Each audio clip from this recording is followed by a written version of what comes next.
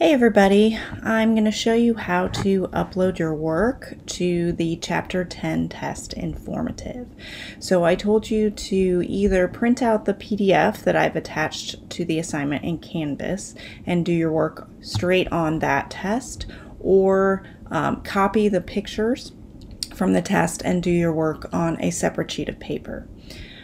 After you have done all of your work, what I'd like you to do is either take pictures with your phone or scan your work. So whatever work you do for question 1, you'll come over here and click this show your work. Make sure that if you scan your work that you save your work that you've uploaded to your computer as a picture.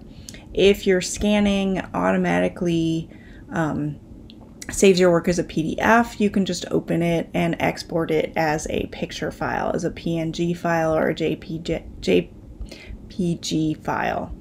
So then when you click on the show your work for question 1, you'll come over here to image.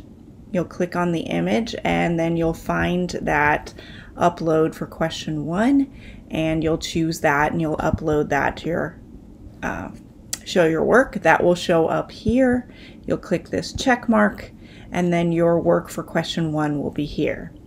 Now if your pictures include more than one problem, say your picture for this one included number 2 and number 3, I ask that you use that same picture for 2 and 3 then for both of these. So upload that as a picture for both of these so that each problem has a picture with work for it. That'll make it easier for me to grade. Okay, so once again, you're going to come to this chapter test informative.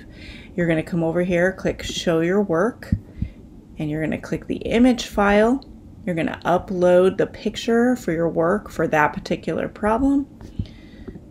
And then you're going to click that check mark, and you'll do that for all 15 problems.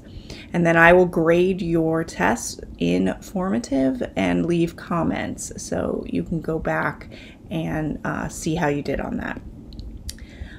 This test is OpenNote, so you can have all those formulas in front of you while you are working. So I would suggest that before you start that you get all of your notes and formulas organized in one place. You do not have to do the test in one sitting.